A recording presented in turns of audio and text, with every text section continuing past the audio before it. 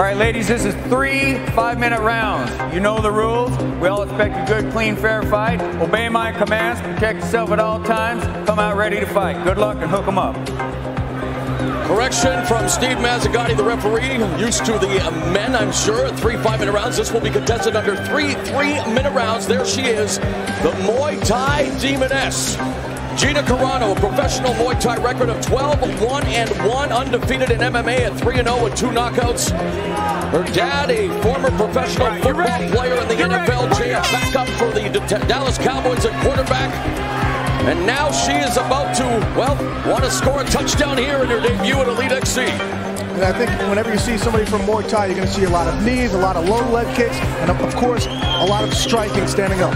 We talked about Kedzie being very extremely strong physically. She is also known for overpowering her opponents in the clinch. So, Bill, you being the Muay Thai man, it'll be interesting to see what happens when they do get to close quarters. I think when they come in tight, then Kedie's going to want to take it to the ground. There's a nice head kick by Carano. I don't believe that Carano wants to go to the ground. I don't think this is the place for her to learn it. I think she wants to stay on her feet. And the book on Carano is that she is able to be taken down, and while her shot defense is improving, it is at times spotty. Although right now in the Greco-Roman clinch, they're jockeying for position along the fence. A nice knee by Kedzie, and breaks out of the clinch with a right hand. Kedzie, what she's doing, she's willing to eat some punches, eat some elbows, just to get in, to get a closer distance. You do that to try and get somebody to the ground. And they're pummeling now, turning Carano around on the cage, and Carano going to what she knows best. Muay Thai knee strikes on the ground now, and you know that she's just going to let Julie Kedzie get back up to her feet. And unfortunately for Kedzie, when she tries to pull Carano in tight, that's when she's susceptible to the elbows, that's when she's susceptible to the feet. Especially when they're locked up, to do something called breaking the grappler's agreement, which means you break off and try and throw one of those elbows. Carano doing a good job with the strikes, but Kedzie a little wild right now in the clinch. She needs to settle down a bit, going for the shot. Nice takedown defense there by Carano, who now looks to take the back of Julie Kedzie. We'll see just how well she is done with her ground game as she turns Kedzie around, looking for side control, but she's in the open half guard here, Jay. It's obviously just trying to keep her in close so she doesn't get those elbows rained down on her. See, you can see that Carano's trying to get back out, trying to get some distance to use that ground and pound. For the first time ever, women mixed martial arts being shown. And it's about time we got out of the dark ages on a variety of factions when it comes to mixed martial arts, going mainstream here with Julie Kedzie and Gina Carano. And so far, Carano is winning the stand-up battle. Yeah, it looks like Carano's breaking her down. She's cutting her down low. She's coming up with her overhand right, and I think it's only a matter of time. Every time she hits her also with one of those overhand rights, you know that Kedzie's only defense is to try and go down low for a takedown. Carano knows that. Kedzie comes in with a record of 8-4 with 2 submissions. Her biggest weakness is her inability to finish fights. She's able to control fighters, but she is prone to stalling and is not known for her, well, knockouts or submissions. And now Carano just beginning to impose her will here, mixing it up with her hands and feet. And Kedzie needs to keep moving to her right in the next round. All right, are you ready? Look for Carano to come in with the low kick, to come in with an overhand right followed by a left hook. Just to give you an idea of how much these two like to keep it standing, they're on the mat for only 13 seconds the first time, 35 seconds the second time, for less than a minute total. And you know Gina Carano, she's very happy with that statistic. Yeah, that's what she wants to be. She is very, very comfortable on her feet. I'm not so sure Kedzie really believes in herself right now also, just judging by what we heard in between the rounds. Well, Kedzie trying to pull out all the stops, spinning back kick back to the clinch. Not a traditional Thai clinch, and they take down by Kedzie, but you can see the balance in favor of Carano with the headlock here. Well, right here, we can see that there is maybe a lack of a ground game, but she really doesn't seem to be doing much. And of course, you can see or hear the referee, Steve Mazzagatti, here in Elite XC, there is is the 15-second clock where after he administers a warning, there is that clock, although now we see the action and a great attempt at a guard pass there. But maybe talk a little bit about that 15-second clock. Yeah, the 15-second clock, when the referee deems that there is absolutely no action, he will give them a warning. After the warning, if there's no action, he will call to the timekeeper to turn the 15-second clock on. If there's no advancement after 15 seconds, he will stand them up. Jay, what does Kedzie have to do here to counter the kicking of Carano, although she's coming forward now? Again, she has to believe in her game, exactly what her corner said. But I don't think she does. She's been rocked a couple of times. She's gone in for takedowns, and it hasn't worked for her. She walks into a kick again, going for a sloppy shoot. Nice sprawl there by Carano.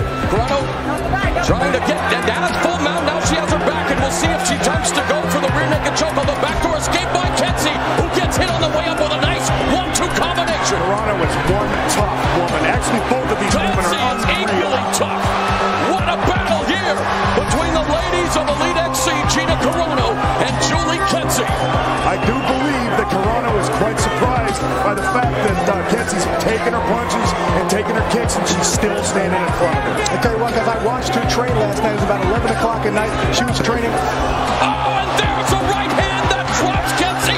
Sorry, Jay, but this fight is in danger of being stopped. What a right hand. The power exhibited by Carano. Finish your thought, Jay. I would say she was training in the redneck stall next to Enzo Gracie, but everything was about getting on top of somebody.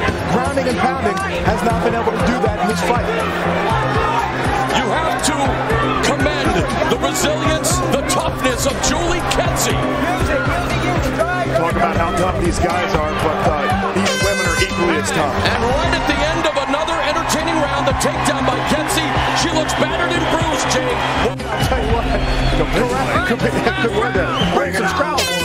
And Carano wasn't even tired there in the corner. Her conditioning is absolutely phenomenal. But you were asking before, what Kedzie needs to do, she needs to continue to try for that takedown, but get on top and use her ground and pound, maybe for submission, and just try and get some points there.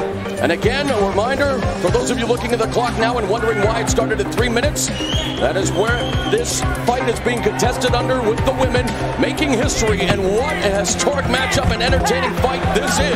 Kedzie gets the takedown, but Carano now on the bottom, cross-side position, north-south here. That's exactly what we talked about. Yeah, we'll see it for training with Paulson paid off right here. She has trained under such notable individuals as the aforementioned Eric Paulson, a former Shudo champion, Marco, King of the Street, who was, and Debbie Purcell, who's done very well for herself in female mixed martial arts. In fact, she's cross-trained in various forms of martial arts, and now, in this third round, she's going for an arm triangle choke here on Carano. I think she was originally going for a rear naked and kind of slipped out of it. Now she's just trying to make do. And really, let's face it, nice overhand right hand. It's obvious that both of them probably need a little bit of work, Jay, on the ground, but you have to give them A for effort. They are definitely not giving any of the other fighter a quarter or giving them an inch. But right now, I guarantee Kedie's thinking in her mind, I got what I needed. I took the takedown, shot in there, had the control I wanted. I still couldn't do anything with it. Kedzie goes for the shot, and just the simple physical attributes of Carano. This girl at 5'8", 141 pounds, she is deceptively strong, you guys. Yeah, she's very, she has worked on the takedown defense, no question about it. You can see Carano remaining focused, trying to set up the combination with the jab. We are into the final minute now, the final 60 seconds of what has been a thrilling, historic female encounter here at Elite XC Destiny. Feels good about the world of MMA, guys. You look at both these young ladies and you think to yourself, you see them on the street, hey, what? Nice-looking young ladies, not knowing that they can kick your butt. Well, they can kick your butt. Well, maybe they can kick your butt. You know, guys, back in my native Canada, I've had the pleasure of calling many female mixed martial arts fights, Muay Thai battles, but this one is definitely right up there. What a debut for the women of mixed martial arts here tonight on Showtime. Carano wanting to finish it with a flurry, but Kedzie says, no way, I'm going to go right down to the wire with you, sister. Let's just enjoy this last 20 seconds of this fight. Great heart by Julie Kedzie all fight long. But you know what? Kedzie needs to finish in a flurry, because right now it's Carano's fight to lose. Kedzie goes for the takedown. She stood right up by Carano. A knee by Carano. And this fight will go to the judges. a great round of applause. They embrace each other. Tremendous moment, a tremendous fight for mixed martial arts, and they're receiving a standing ovation from the huge crowd in attendance at the DeSoto Civic Center. What a moment.